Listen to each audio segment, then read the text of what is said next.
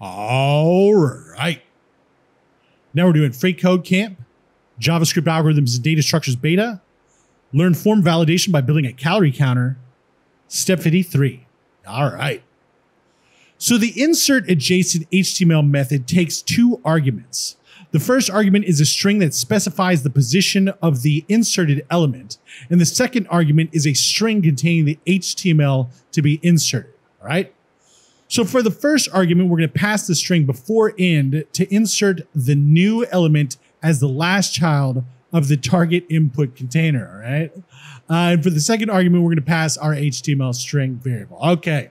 Well, this time, let's go check out the insertAdjacentHTML MDM page. So let's come over here. We just put insertAdjacentHTML in the Google bar. And as usual, the web doc comes up first.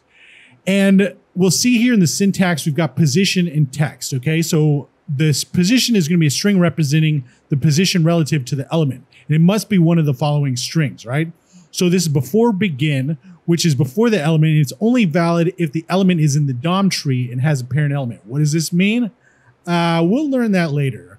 After begin is just inside the element before the first child. Before end, which is what we're going to use, is just inside the element after the last child. And then after end is after the element, only valid if the element is in the DOM tree and has a parent element. Okay. So yeah, that's something we're going to have to chat GPT one day after today. So what we're going to do, let's just copy this before end right here. We'll copy that and bring it right here as the first argument, drop it off thusly. All right. Let's have a comma right there. And we're going to drop off this HTML string as the second argument, right? So this should take care of business. Let's come over here and add entry, all right? So first thing, let's have some brownies for breakfast at 500 calories. And then let's add another entry. Let's put ice cream. Let's have some ice cream at 1,000 calories. What a good breakfast. So some Wheaties to round it out, make it a little more healthy, right? At 140 calories. Anyway, so yeah, it looks like it's doing what we needed to do. So let's check the code.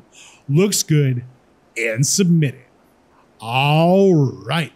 Now we're on to step 54 and we'll see you next time.